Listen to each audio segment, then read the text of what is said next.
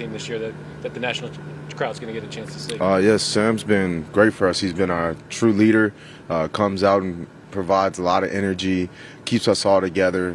When times get tough or, we face a little adversity, Sam's right there to pick us up, and see him out there making big plays. I'm happy to have him here and be working with him alongside of him.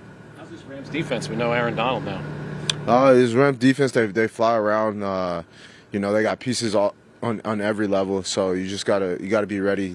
We know they're familiar with the kind of our scheme. We're familiar with their scheme, so it's gonna really come down to the fundamentals, honing in on everything. Not have to worry about Aaron Donald though. Oh, 100%, 100%. He's a game changer. So happy he's retired and no longer facing him. How'd you come out of that game with a hamstring? I came out great. I was able to kind of play the way I wanted to play. I think it showed on my first carry and showed that I was no problems out of it, and I'd be good. You weren't sore the next day? You play a football game, you're gonna be sore. Yeah, just general soreness, all full body. Yeah. Do you think it's something you'll have to manage continuously moving forward, or is it you back to pretty much? I feel like I'll be back to normal. I don't feel like it's something I continue to have to manage, but I'm gonna continue to stay on top of it on my end, do everything to check the boxes so I don't end up back in that situation, but not so much a concern though. Aaron, just as far as Sam as a person, obviously you guys both came in new this year and you have lockers next to each other. Just what has it been like, having his locker next to yours and just getting to know him off the field?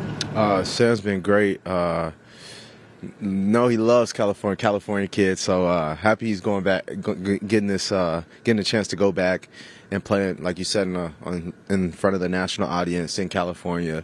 Just kind of that homecoming feeling. But Sam's he's an awesome dude. Amazing to be around. Joy to come to work with every day, but it will also crack some jokes, get you laughing. You're like, Sam, you got that up your sleeve? So you never know with Sam, but I love the guy. He's been like a huge. He's been huge in helping me come in, learn the offense super fast. Have any questions, even in game, he's right there to check all those boxes, square everything away, so I can just go play fast. How much urgency is there? I mean, after starting 5-0, you obviously don't want to lose 2 games in 5 days now. We're not thinking about losing 2 games in 5 days. It's just our process, continue to do the things that we've done.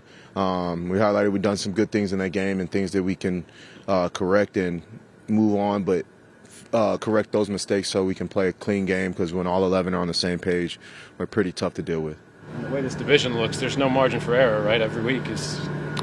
In the game of football, there's really no margin of error, and I feel like that showed in this previous game, and that's football. So the more you're on your P's and Q's, the less amount of mistakes that you guys are making as a whole, the more successful you'll be.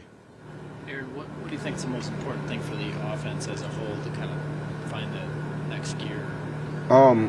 I feel like just stop hurting ourselves with the little penalties, whether it may be like a false start or lining up off sides, illegal formations, a little bit of everything. And everybody's had a little hand in it, so just getting that cleaned up across the board, and I feel like we'll be good. And it's just kind of honing in on the details. And I feel like after you get a lot of reps at plays, then you can really hone in on the details. So I feel like that's where we're at.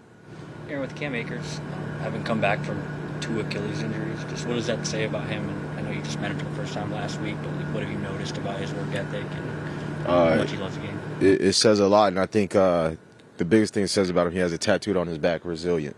You see nothing's going to stop him. He comes in here happy every day. Even my first time meeting him. I mean, I've met him after game quick interaction, but really getting to meet him, talk to him. He's a joy to have here. Look, I'm happy I get to pick his brain as well. So me, him, and Ty, Miles were all picking each other's brains, seeing how we could get better. Come off the field, hey, what did you see? So we're all just here to make each other better, and that's the biggest thing. Great. Thanks,